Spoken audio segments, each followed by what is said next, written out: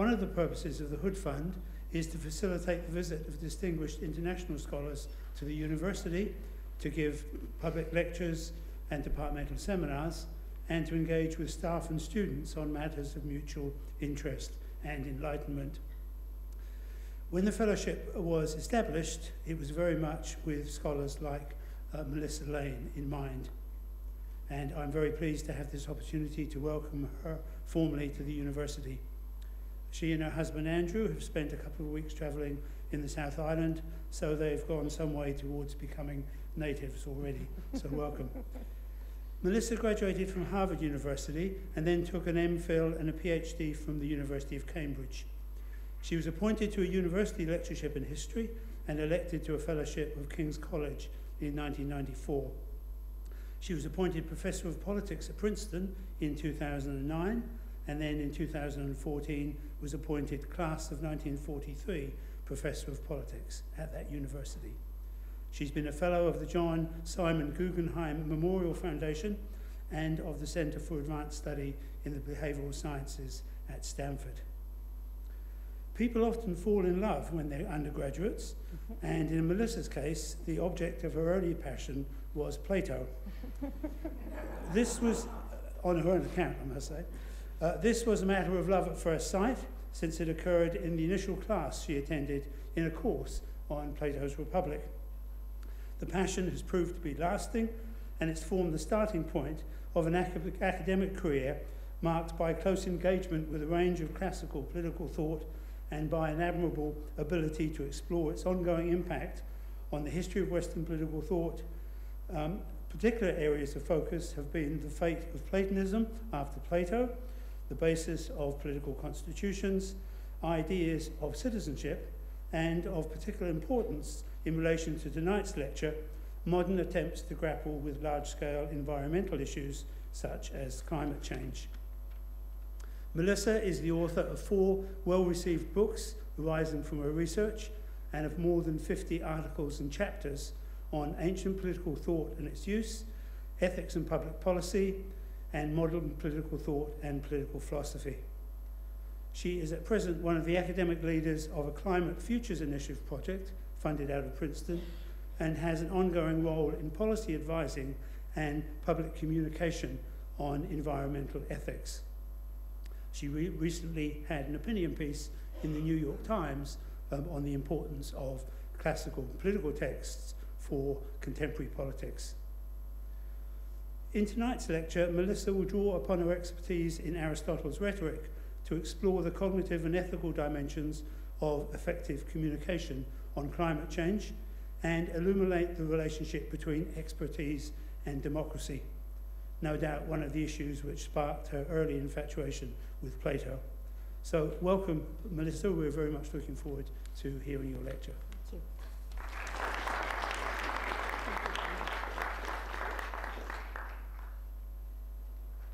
Good afternoon. I'm indebted to Professor Morrow for that very kind introduction, the more so as it comes not just from a deputy vice chancellor, but from someone who's himself a leader in the field of political thought.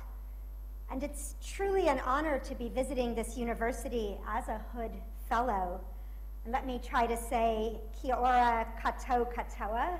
I've been trying to learn something while I've been here. And I'd like to express my deep thanks to the University of Auckland Foundation and all the donors who contributed to establish these fellowships in honor of Sir John Hood, to the Faculty of Arts, the School of Social Sciences, Politics and International Relations, and all those who've helped to arrange this opportunity to exchange ideas. What it means to exchange ideas is actually my topic today. What it means for scientific claims to be understood and engaged with by citizens in a democratic society. And I'll be turning to Aristotle to help us do so. Why turn back to an ancient Greek? Well, in part because the Greeks kept together what modern universities have pulled apart into separate and too often isolated disciplines. In Plato and Aristotle, we can still see the deep interconnections between politics, ethics, epistemology, and rhetoric. So in turning to these past figures and trying to bring them into conversation with our present needs, I actually draw inspiration from a great Kiwi figure, John Pocock, who was in fact the very first incoming Hood Fellow 10 years ago. Now that may seem odd because, as some of you will know, Pocock is well known for a reverent concern to interpret ideas within their historical contexts.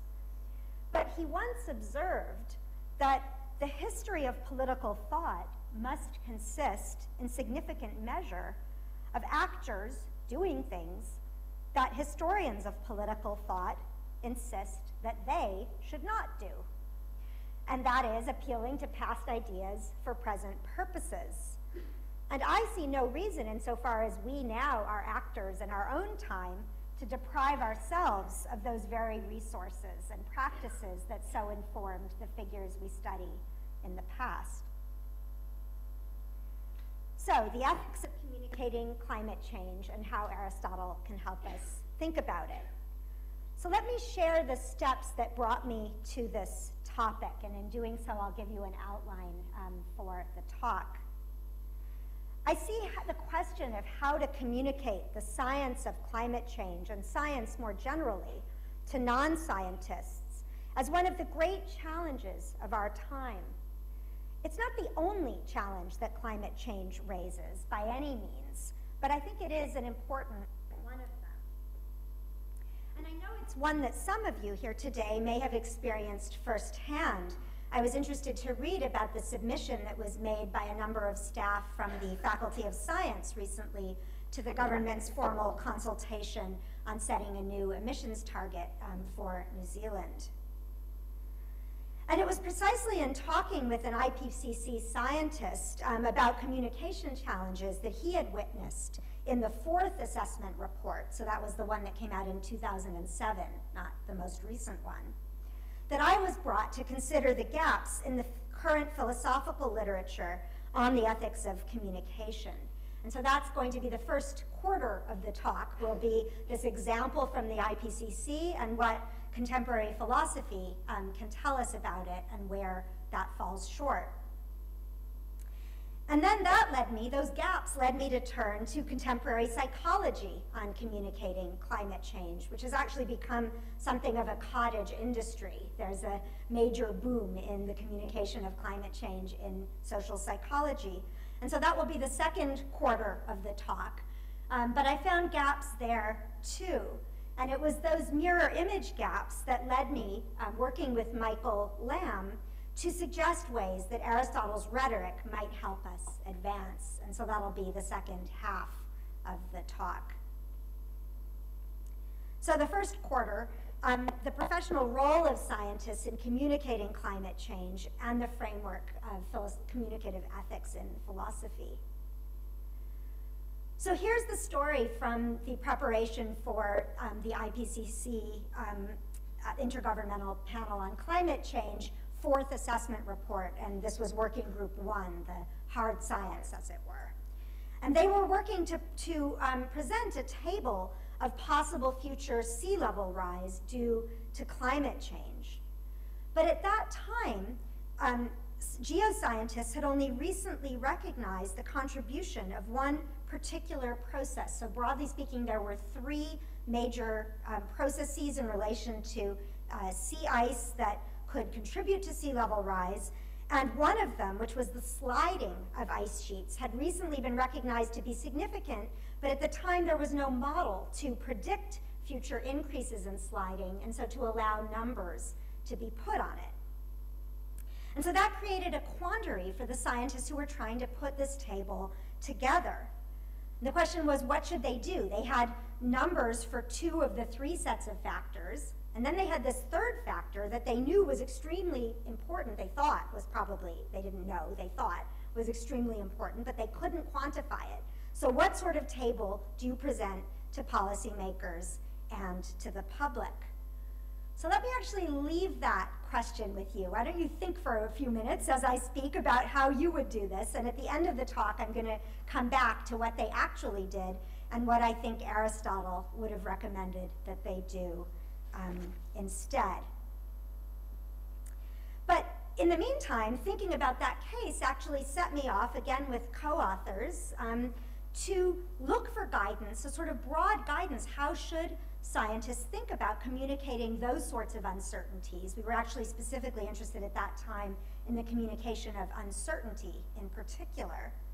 And so we said, well, let's go and look in the philosophical literature on the ethics of communication and see what guidance we might find.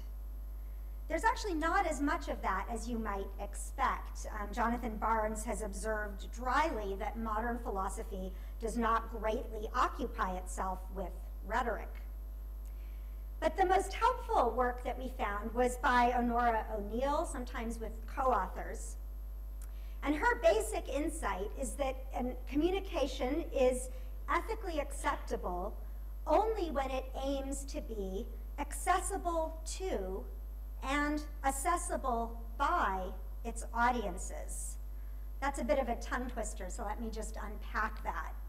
So accessible to, meaning that the perspective of the audience is key, and accessible by, meaning that the audience are judges, not passive recipients of the communication. And they're going to be judging it from the standpoint of their own practical and intellectual commitments. They're not receiving the communication in a void or as sort of a passive, inert container. They're judging and receiving in terms of their own concerns. So far, I think this philosophical work has shown that we have to think of communication, in particular scientific communication, as practical and relational. And so far, so good. But this philosophical work turned out also to be, I thought, wantingly one-dimensional. And it was one-dimensional in the sense that it was concerned with cognitive questions alone. So it was treating communication and trust as if they were simply involving cognitive responses, cognitive assessments. So O'Neill wrote in work with Neil Manson, for example, that trust in communication relies on combining informed with independent judgment. And those were the only factors that they mentioned, the cognitive factor aspect of judgment. But what we found when we then turned to this cottage industry of climate change communication in psychology is that actually there are crucially not just one dimension to communication, but two.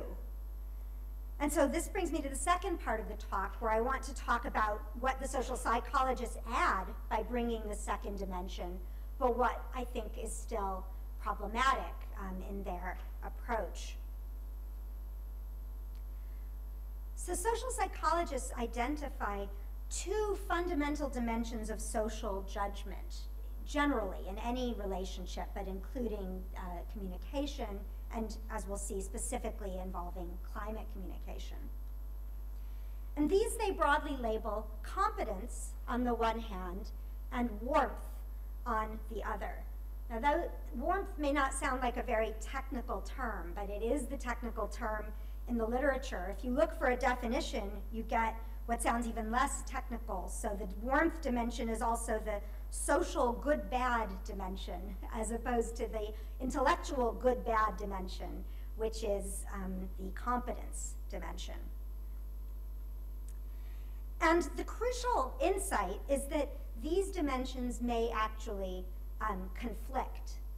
So trust, the willingness to accept the communication as intended, is going to be a function of both, and it's going to mean that both dimensions have to be positively present for that trust to be likely. And this leads to a crucial problem that psychologists have labeled cold competence. So this arises when speakers are judged to be competent. Audiences believe that they know what they're talking about, but they don't trust them to share the goals and values of themselves as listeners. And so they may, in that case, be disposed to reject the communication altogether. The warmth dimension, when it's lacking, can undermine the effect of the competence dimension. Now that's obviously a very serious problem when it comes to communicating climate change, because it means that even scientists who are granted to be immensely competent at their science may still not be trusted by the public if the very role of scientists as a group or as part of an institution is judged to give them what Bentham might have called sinister interests. Now, I think that can be a very hard thing for us to know how to take seriously, perhaps especially for those of us who are inclined as philosophers to want to take the cognitive dimension more seriously and to assume that that must be able to do all the work. Surely we might think, as academics especially, competence, expertise is what really matters in communication. Why should it matter whether people are perceived as warm and fuzzy? But I think we really do need to take this seriously, because it means that the philosophical insights that communication is practical and relational need to be joined by this psychological insight that it's also what I'm going to call whole personal. It's not just a matter of the mind, but of the whole person's orientation to the communication, in which non-cognitive factors can be as important as the cognitive ones and can disable or undermine the cognitive claims. In a talk here on the value of the arts yesterday, Cynthia Enlow was suggesting that any good theory should be able to be put on a bumper sticker. So I was trying to think, what's my bumper sticker for this talk so far? And I came up with communication is practical, relational, and whole personal. Now that might not be a very good bumper sticker, but I'm going to console myself by thinking that climate change may make bumper stickers and cars obsolete anyway. Now, psychologists have actually done more detailed study of the conditions in which this kind of cold competence is perceived. And they've also offered their own suggestions of how climate change communication can be improved. So I want to just take a moment to review each of those before I finally turn to Aristotle. So bear with me for a few more minutes on the social psychology. So let's look in a bit more detail at the basic dynamics of competence and warmth. In many cases, the perception of expertise will be a default cue for listener trust. So I'm not saying competence doesn't have any role. The default may well be in many cases that if one perceives a speaker as competent, one will be inclined to trust what she's saying. But what the research shows is that once a challenge to the good intent of a speaker has been raised, and that might well happen with the manufacture of denial about climate change, for example, that's been so well chronicled by Naomi Oreskes and Eric Conway in their book Merchants of Doubt, for example. Once that challenge has been raised, then potential suspicion needs to be directly addressed, lest it corrode into distrust.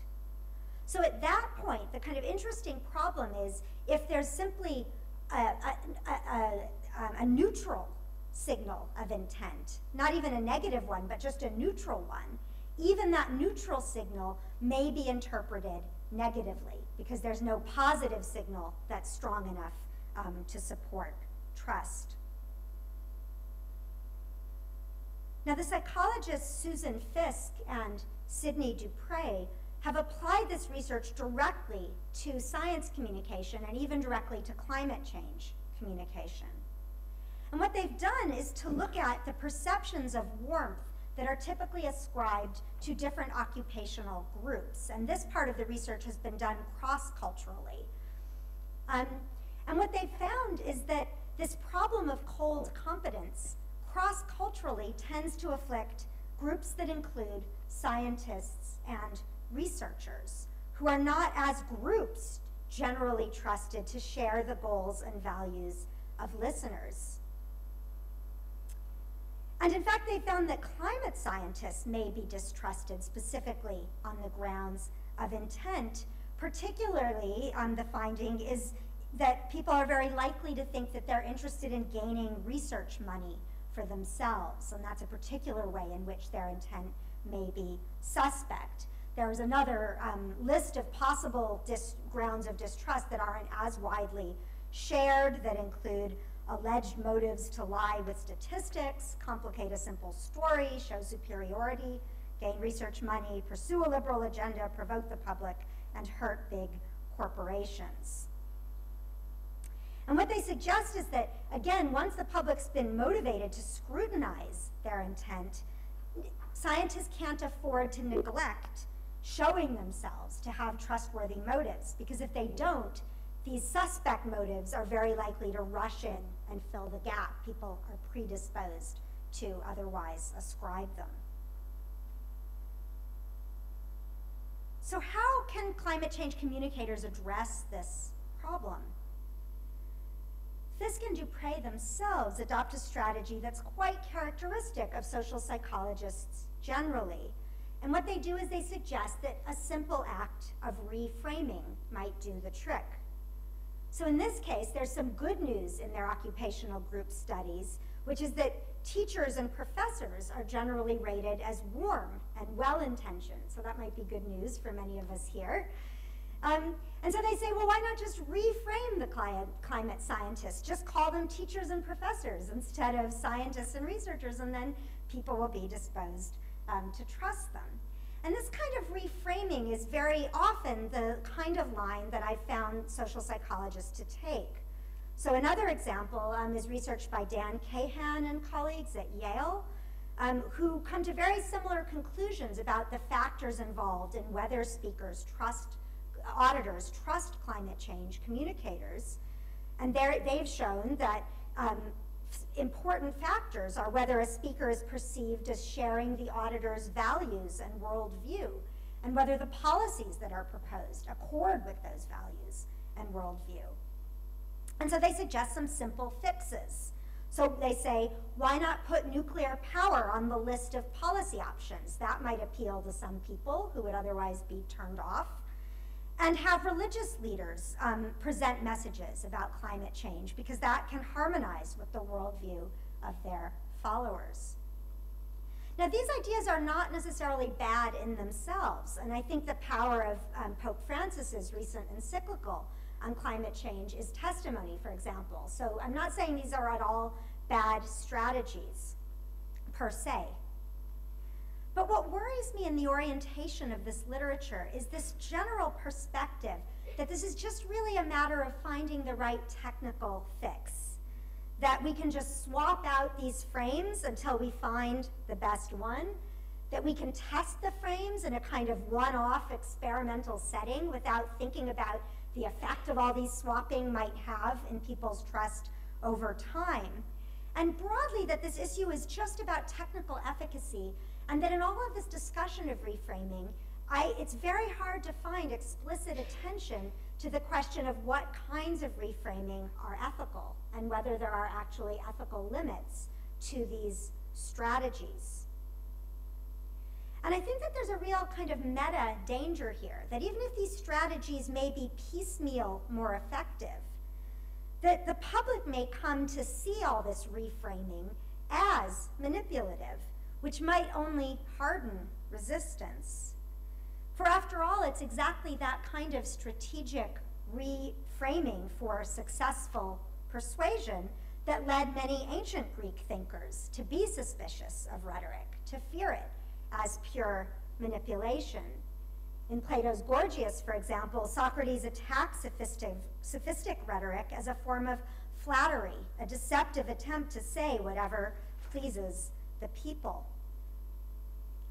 Now, it's important to say that psychologists are very keen to recognize, in general terms, the importance of ethics to what they're doing. But I think they've actually done rather less to knit ethics into the fabric of these studies. So, for example, a report on behalf of the discipline in 2009 on psychology and global climate change said climate change is an interdisciplinary issue and psychologists should make connections to other researchers, But the only fields they mentioned were social science, natural science, and engineering. They never mentioned ethics, philosophy, political theory as fields that psychologists need to broker interdisciplinary research with. And similarly, one of the most comprehensive volumes on climate change communication, edited by Suzanne Moser and Lisa Dilling, also calls for increased multi- and interdisciplinary research on communication and social change. But again, they focus almost exclusively on empirical research in the natural and social sciences.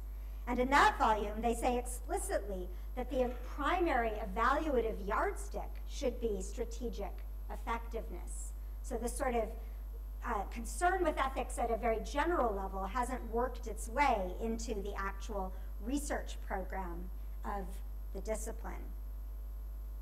So here's where I've come to at the end of this first half of the talk. And I think there are blind spots that in a way mirror each other in these two disciplines. So on the one hand, empirical research in psychology neglects a full engagement with the ethical dimensions of climate change. It acknowledges the importance in general, but doesn't really look into it in practice. But on the other hand, the philosophers are concerned with the ethical dimension, but they minimize or neglect the affective, social, warmth dimensions of communication that the psychologists stress. So this leaves us bereft of ethical guidelines for approaching problems like cold competence that can take the affective dimension of communication seriously enough. What we need is to think about communication in a way that's both effective and ethical.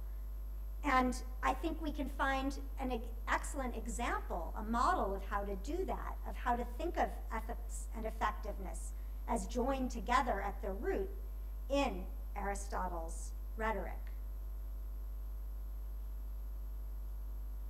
So let me now turn to the resources of Aristotle's Rhetoric as a way of addressing some of these problems, filling some of these gaps in the modern literatures.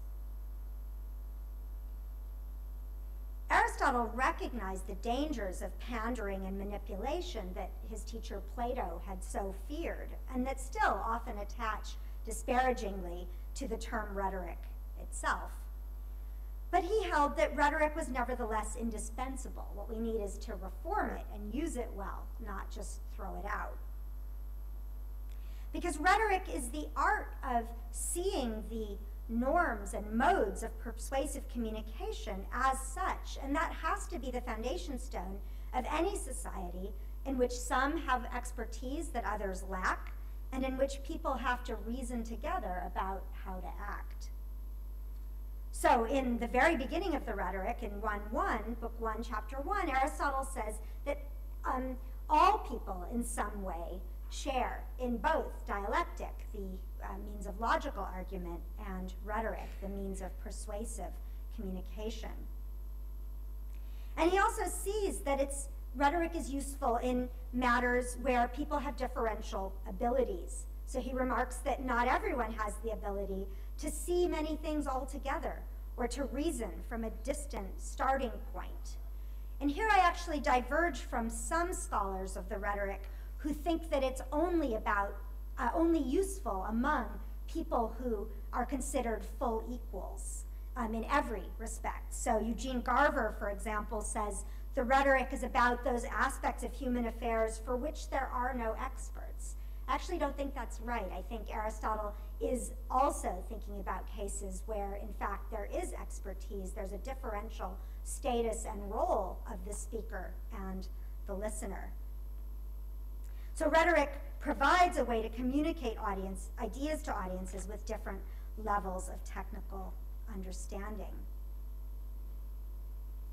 So now what I want to do is to suggest that Aristotle's account is congenial to the partial insights that we've gleaned from modern philosophy and psychology so far. But then I want to suggest some ways that I think he can help us to take them further. So I'll start by showing some of the commonalities with what I've been arguing already, but then spend some time developing Aristotle's ideas in more depth. So, like Honora O'Neill, Aristotle insisted that the audience of rhetoric should be regarded as its judge. And he said judgment is that for the sake of which rhetoric is used. So this fits with, and I think actually inaugurated the idea of communication as relational, and perhaps goes further in really stressing this agency of audiences, that audiences are going to be active judges, not simply passive receivers. But Aristotle, I think, does better than our modern separated disciplines in arguing for a deep conjoining of what's effective with what's ethical. So he really works out why the ethical and the effective might go together, which is something that we saw psychologists just tend to hopefully assert. And then he works out why what is ethical also has to be whole personal. So he gives us, I think, an even richer account than modern psychology does of that insight. So let me explain each of those claims. So first, Aristotle suggests, again at the beginning of the Rhetoric, that humans have a natural disposition for the true, and to a large extent hit on the truth. And Jonathan Lear has put this very well. He says, for Aristotle, we have a natural sort of disposition, to understand. We are cognitively at home in the world. And that's why Aristotle is able to claim that rhetoric is likely in the long run, and other things being equal, to be most effective when it's rooted in truthful claims, even though in the short run, he admits that people may exploit the art to purvey falsehoods. Now that may sound overly optimistic. You might think, well, if only that were true. But I actually think that it doesn't behoove us to dismiss that too quickly, because it seems to me it's in line with the very nature of science and of universities to be committed to the view that humans are naturally disposed on some level to the truth. And it suggests a deeper reason for being concerned that rhetoric is ethical. That's not just about avoiding political backlash. That rhetoric needs to be ethical because it's contributing to this basic human endeavor. But then the question is, well, so how do we develop this ethical rhetoric? And now I want to really dig into some of the details of Aristotle's approach. Danielle Allen has described Aristotelian rhetoric as an art of trust production. And I think that's a very good way of thinking about it. It's a kind of art of producing trust, exactly the goal that we're seeking.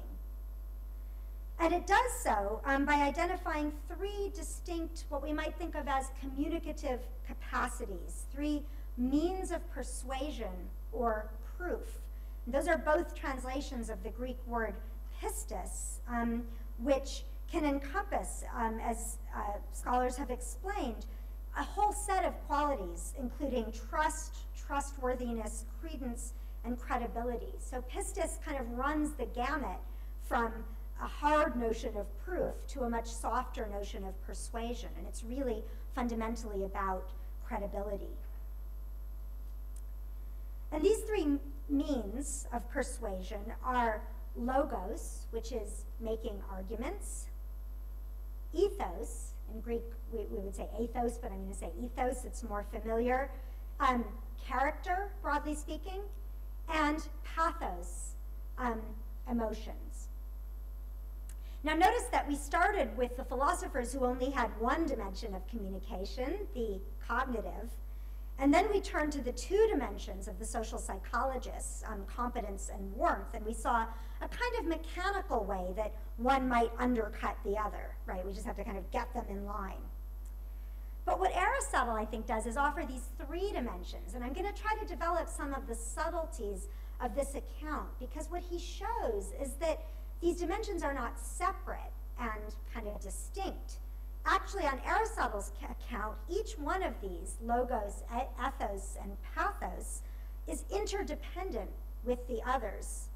So you can think of each one as being like a Russian doll that's containing the subset of the others within it. And I think that seeing the details of how this works actually can be very illuminating for our present concerns. So I want to illustrate this by just focusing on ethos, on character, and showing how this alone integrates cognitive, moral, and affective dimensions. So we might think, oh, character is just the moral part. But what Aristotle's analysis shows is that actually thinking about character itself involves argument, a form of character, and emotion. They're all connected. So first of all, he says, well, we might have a case where we recognize that a speaker has certain kinds of, let's say, theoretical competence, but they're still lacking in practical wisdom. Of course, Aristotle's notion of phronesis, in the sense of understanding how knowledge is relevant to deciding what ought to be done in contexts of uncertainty.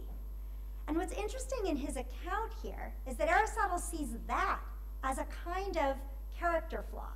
That if someone has a certain kind of theoretical competence but can't see how that might be broadly relevant to practical concerns, that itself is going to be reason for a kind of distrust of their character as a speaker, because one won't trust the inferences that they might make, the ability that they would have to make the kind of judgment calls that the scientists in AR4, for example, were being called upon to do. Now, I want to stress that this point about phronesis doesn't mean that all scientific claims have to have a prescriptive policy dimension. Of course not.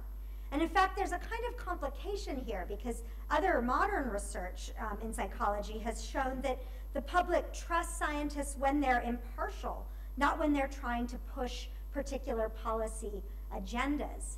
So the point is, I think, a more kind of higher level, general one. It's rather that having some ability to see the practical implications of one's theoretical understanding is what matters, and being able to share what those practical implications are, not to prescribe some particular course of action. Okay, so that's how character has this cognitive dimension that might seem unexpected. But then there might be a case where we say, okay, this speaker has scientific knowledge, theoretical competence, they have good judgment, we give them full marks on the whole cognitive range, but we might still, Aristotle says, distrust them if we think that they lack what the Greeks called virtue or excellence, arete. Now again, this may seem, how does this possibly come into science communication? But you might think of cases where someone who is knowledgeable has lacked the courage to defend their convictions in the face of challenge. Or cases where they've lacked the humility to listen to people with different forms of expertise or experience. So those might be failures of virtue that again are going to undermine character, even when someone is recognized to have full cognitive understanding. And finally, and perhaps most relevant to the social psychology of climate change communication, listeners may credit speakers with the full cognitive package and with virtue, so they're doing really well so far, but they may still think that they lack the attitude of what Aristotle calls goodwill, eunoia, towards themselves, the listeners, or their group. Now this is sort of a hard case to understand, because ex hypothesi, we said this is a case where the listeners judge the speakers to be virtuous. So why would they think that they lack goodwill? It seems like a funny case for Aristotle to identify. And I actually think this is one of the most interesting ways that Aristotle's account of rhetoric modifies his ethics. So someone may have the moral virtues and be disposed to act rightly in general, but it doesn't follow that they'll be well disposed to every particular audience to advise them well, right? Aristotle still thinks that communication is so audience sensitive that audiences may still suspect and be suspicious even in that kind of case. And that's actually, I think, really the case of cold competence, that it's one where scientists and researchers are judged to be competent, they might be judged to be virtuous in general, but they're not trusted to share warmth, good intent, concern broadly for the interests of their audience. So how does Aristotle say then that we can address such distrust? So he has a lot of different ways of thinking about this, and I'm going to focus particularly on what he says about the emotions, which dominates book 2 of the Rhetoric. This is where he spends most of his analysis. And he analyzes a long list of specific negative emotions, including anger, fear, shame, unkindliness, indignation, envy. But all of these reflect a sense of loss or pain where an auditor feels that a speaker's interests might be opposed to her own. And Aristotle then thinks about how do these negative emotions arise and what can be done to try to alleviate them. So this is the final sort of main set of points that I want to make. And I'm just going to look at the interplay of two of these, fear and anger, that I think are especially interesting, and then how Aristotle thinks we can address them. So fear generates suspicion towards speakers who, on the one hand, whose motives might seem harmful to us, but it can also attach, we'll see as can anger, simply to the bearers of bad news. So Aristotle even says when he talks of anger that we feel anger towards speakers who speak badly of and scorn things that we take most seriously, and who, quote, do not care if we are suffering. And he says, this is why we become angry at those announcing bad news. So I think there's a real lesson here that simply telling the bad news that may be the factual case about climate change itself is very likely to make people suspicious, because if one's simply telling bad news without enough of a sense that one understands the practical implications of that for the lives and concerns of the listeners, that itself may well make these listeners resentful and suspicious. And again, researchers have shown that actually fear appeals in climate change communication are often ineffective at generating action. They may seem the most rational. It may seem, well, the most rational thing to do is to tell people, look, here's the bad news. Be afraid of these possible consequences. And yet, it's precisely that that may make people turn off. Similarly, Aristotle also says there's a kind of dilemma about fear, because if you say that the events are too far off, people won't fear them, so they're not going to listen. But if you say they're too near at hand, then you fall into this trap of being the bearer of bad news again. Okay, so how does Aristotle say then that communicators can try to address these negative emotions? I think what's most important is his emphasis that all of this has to be a matter of long-term trust and the gaining and relationships, that these are not one-off fixes that are possible, but rather that recognizing this role of the emotional, this complex interplay between character, emotion, and reasoning, and addressing it explicitly is actually what can gain credibility over time. So he gives some more specific counsel as well. And again, some of it I think is going to sound very unfamiliar and perhaps unpropitious to our ears. So they include, for example, the value of humility. So Aristotle says that those who humble themselves can neutralize, so speakers who try to humble themselves can neutralize these negative emotions towards them of anger and fear. And he actually gives the example in 2:3 in the Rhetoric, saying, well, dogs won't bite someone who's sitting down. An editor of the Rhetoric says, you should only really try this if the dog's owner is near at hand. So be warned. But I actually think that this idea about humility, which again may seem a very odd thing to be counseling, can be helpful to us in the context of this broader idea about showing concern for practical implications. And so now I want to show how I think that can work by coming back to that example of the sea level rise at last. So I hope you've all been thinking about what you might have done if you were one of these scientists faced with this problem of how to communicate a threat that you couldn't fully put numbers on. So there were two strategies that were considered at the time in particular. So one was just to refuse to put any numbers on sea level rise at all, on the grounds that one couldn't do that responsibly, knowing that there was this significant factor that couldn't yet be measured and predicted.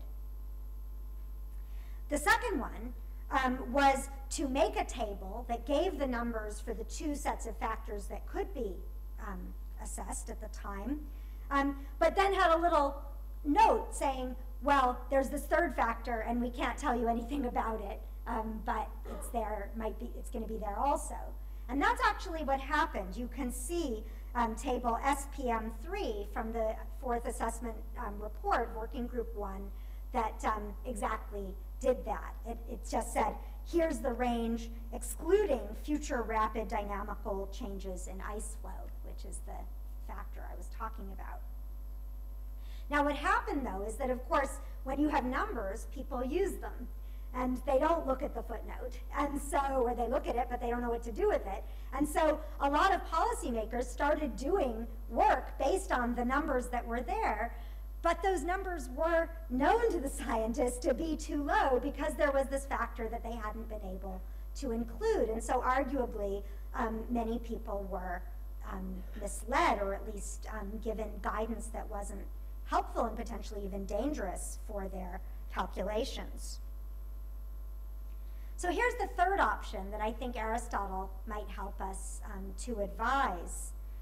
And this would be to exercise subjective expert judgment based on all the available evidence to come up with a number based on a kind of best guess, if you will, and to set that off saying, you know, this doesn't have the same level of confidence as these other numbers, but here's our best guess because we know that in your practical concerns, you're going to have to be using numbers.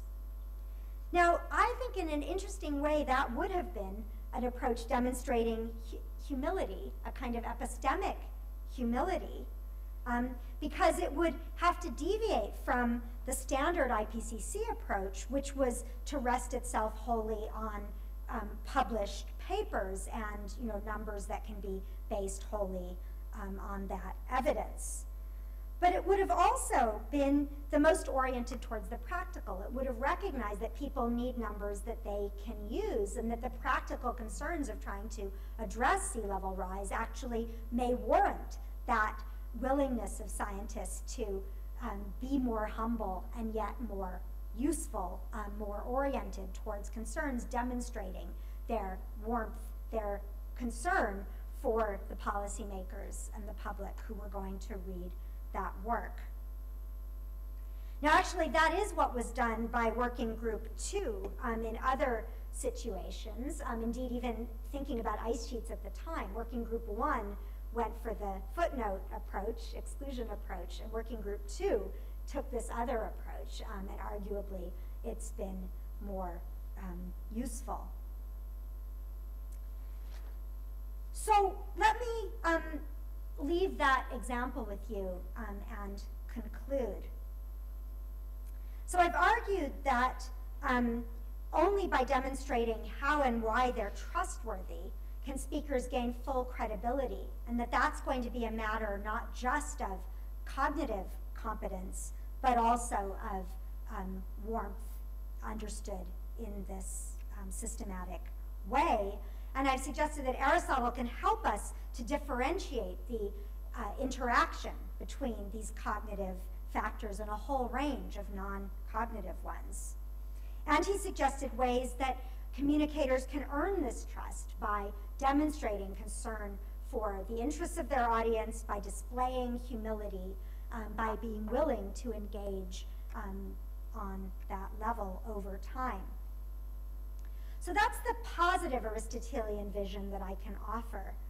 But I want to conclude by acknowledging some difficulties, just very briefly, for scientists in taking, and any communicators actually, in taking this path. Because I think it is a kind of tightrope, and I can see that there are dangers on all sides. So in counseling this path, I don't mean to say that it's easy. So for one thing, I think that seeing communication as a relationship between speaker and audience actually, I think, does help us to understand the real nature of communication, that it's not going to succeed. There's not going to be uptake, practical success, unless the audience gets it. But of course, today, unlike in Aristotle's time, when a speaker would literally get to his feet and address an audience whom he could see before him, of course, today, when you speak to one audience, your words may well be recorded, and they may well be on the internet forever, and they may be, as it were, overheard by many different audiences to whom you weren't originally intending to speak. And I think that really poses a challenge to our very models of communication. I've given you what I think is the best model of communication, which gives this very serious attention to the interests, the concerns, the capacities of the audience, and yet we are in a world where we don't know who our audiences are. And I think that is a real challenge. Moreover, I've stressed the ethics that are incumbent on scientists and other science communicators, like science journalists, for example. But of course, when we talk about the ethics of communicating climate change, there are speakers about climate change who may not think themselves to be bound by any ethical standards at all, or not to be particularly concerned with what those ethical standards might be. So I think that's another challenge, is that we may say all we want about the ethics of communicating, but who will see themselves as bound by that ethics? And finally, I think there's this tightrope between, on the one hand, the need to stress that science is not inimical to the interests and concerns of its audiences, and that's what I've spent most of my time addressing. But there is this opposite danger that I also mentioned, which happens if scientists seem to usurp democratic authority and dictate public policy too directly. So that's why I tried to stress that this concern with the practical implications doesn't mean dictating a policy agenda, but it means recognizing and taking responsibility for thinking about the ways that research translates into practical implications, which may be one step short of policy prescriptions. So I think there's a fine line between the need to recognize the practical implications of one's research and dictating a particular policy response to them. So let me leave you to ponder on those final thoughts. I find them disturbing, and I think that you may also. I don't think our ethics of communication has advanced sufficiently, actually, in addressing all of these problems. But I do hope to have persuaded you that the communication of expertise in a democracy is as important for us to think about as it was for Aristotle. Thank you very much for your attention.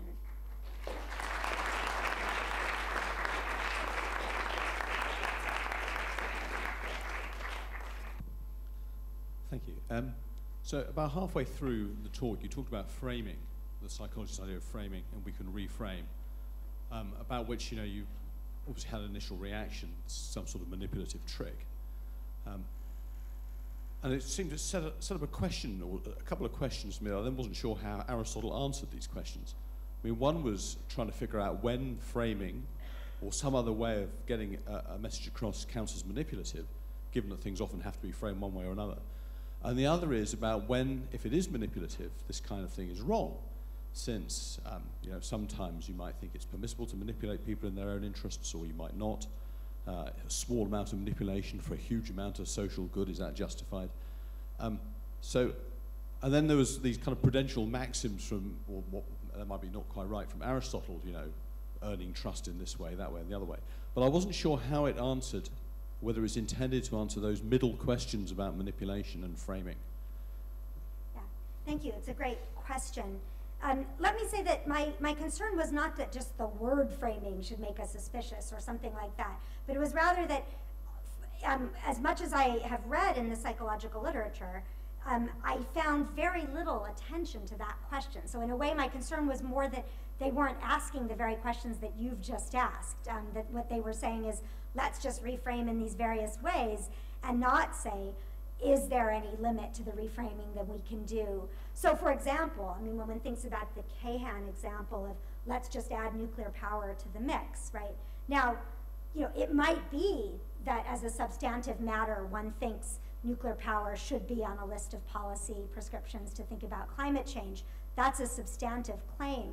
But my concern was that the thought that it should just be added to the mix to reassure people that a mechanism that might be more appealing to some of them was there, that didn't seem to me to take seriously the fact that this kind of framing choice was indeed a kind of substantive framing choice. So it wasn't a thought that framing is always manipulative, but it was rather a thought that surely it sometimes is, and don't we need to think about the ethics of that question? And I've been very struck by the absence of thinking about it. And when I've heard psychologists talk about this, the farthest that I've heard them go has been to say, make the point that you then made, which is to say, well, things always have to be framed one way or the other. And of course, that's true, but it doesn't seem to me to actually be an answer to that question or to really address it. Now, I think you're right that what I developed from Aristotle also may not fully be an answer to the question. So I'm willing to say that that's the case. But what I think Aristotle does do is to put ethics absolutely at the center of his conception of rhetoric. So what I think the psychologists do is say ethics is somehow kind of out there. It's something we acknowledge in a preface, and then we never bring it actually into our perspective or into our studies. We don't collaborate with ethicists, we don't see it as something that we actually need to integrate.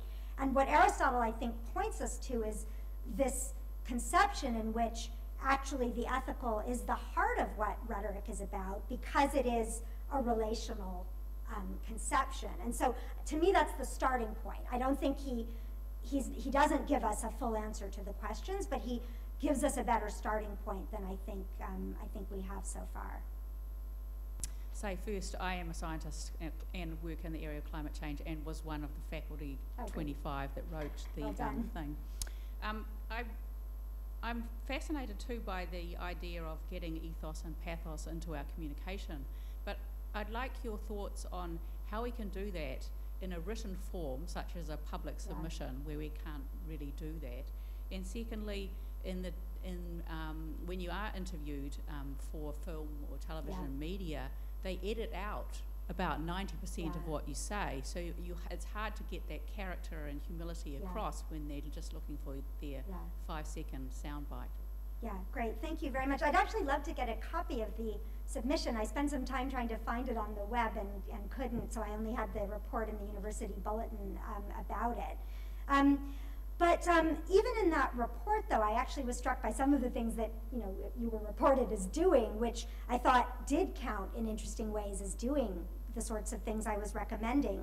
So for example, in saying, is cost the right frame when we think about the much larger kinds of changes that climate change might threaten for our society? Can we use the kind of standard framing of cost and benefit to assess it? And that sort of thinking, so thinking about, well, we're used to thinking about the, as it were, cost seems like cost seems like the way of thinking about people's interests. And yet actually what one has to do is say there might be much larger dimensions of loss and concern that that kind of technocratic framing in terms of cost leaves out. And so in a way, it would be a way of getting people to think actually our own conception of what's meaningful to us in terms of thinking about taking our interests seriously can be rethought and can be understood in different ways. And so that seemed to me actually a very good example of the kind of thing I was talking about. In terms of your second concern, I want to address it, but I also want to say that I don't want to make it sound as if all I'm talking about is the role of individual scientists. I think this is also about the role of the institution of science in a way, and it's about the scientific bodies and things like that. So I don't see that it's the framework of relationship makes one think about individual duties, but it also operates, I think, at these institutional levels. But I think that as an individual scientist, now of course you can't control what's going to be edited out, and so that obviously is a real problem, and of course the whole role in the media here is a major set of issues that I just haven't addressed tonight. But the idea of saying climate science is something that I think concerns all of us, and that as a scientist I work on because as a citizen I think that it is of grave concern to me, to my family, to people who I interact with in society.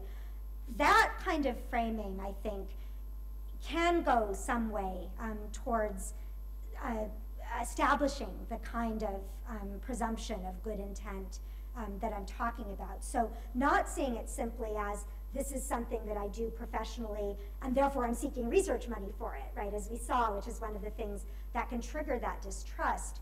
Now again, I think this might be counterintuitive because I think the tendency might well be for all of us in a way as professionals to retreat into our professional identity and say, I'm just doing this as a professional, I'm just speaking as a professional. But actually, the thought that the professions have a kind of what I've thought of as a scientific social contract in a way, that there's a sort of basic social contract between science and society to be broadly trying to benefit society is an idea that I think can be powerfully conveyed. So I'd love to have the chance to talk to you more about your experiences. Thank you. I wanted to ask about the complexity of audiences and interests involved in the debate over climate change, and what Aristotle might have to offer by way of wisdom in dealing with that. Because in many cases, when you're thinking of potential audiences, there will be the great mass of people whose lives might be in various ways put at peril by the processes of climate change. But then there are these other audiences who are the people who perhaps have the most power to affect the outcomes, whose interests might diverge from those of the wider group. So politicians who want to seek re-election and in order to deal with climate change might have to make decisions which might prove unpalatable, or the heads of corporations who might have to confront shareholders with losses. That complexity of different interests and different audiences, how do you think the practical wisdom of Aristotle would help us resolve some of those communicative issues? Yeah, thank you very much. I think it's a really important question, and in a way, if one can distinguish these audiences, in some sense, I think we could already go farther in trying to address them. That one of the closing remarks that I made was that part of the problem is that it's hard to distinguish audiences so cleanly in a way. But it's certainly true that there are very different audiences that have different concerns, different interests, and some of them, kind of short-term profits, to put it most bluntly, to be made from continuing business as usual. So I think that one of the things that Aristotle would help us to see here is actually to think about sources of loss, cost, that might be unfamiliar even to those audiences. To kind of continue in the way that I was thinking, that I was starting before, one can say, look, there are ways of, you may frame your conception of your interest in a certain way, but if you see the longer term potential for very significant social breakdown, for water shortage, for refugees, all of these kinds of practical concerns, doesn't that way of thinking, that broader set of interests, impinge on the set of calculations that you're originally coming to with? So I think Aristotle would say, in addressing people's interests, you don't have to take them just as given, that the rhetorician, the speaker, has the capacity to engage people in reflection on what their interests actually are. And that too much of the discussion about climate change, again, is kind of framed within this, business as usual, being tweaked at the margins kind of way. And if one thinks about the possibility for sort of much more radical threats to the basic dimensions of sort of human order, that can change, I think, people's conception of what their interests might be. I think there's also been maybe a more heartening shift, even just in the last 10 or 20 years since I kind of became involved with this, which is that even 10 years ago, I think people thought that to talk about climate change ethically, you mostly had to talk about future generations, because that was the only people that it was going to affect.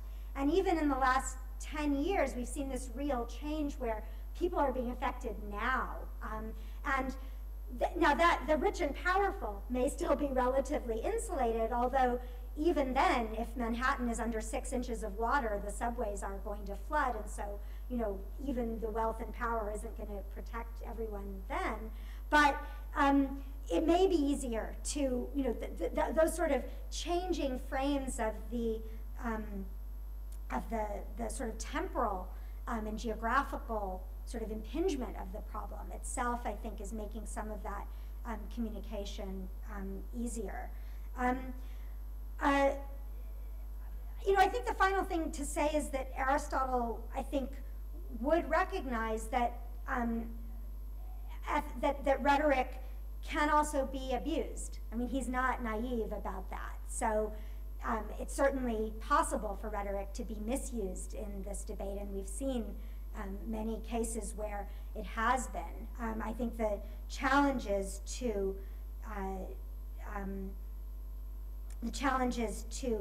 find these ways of thinking about where interests really lie, and where a benevolent concern for one's interests would really lead one to put one's trust. And I think there may be some room for negotiation there.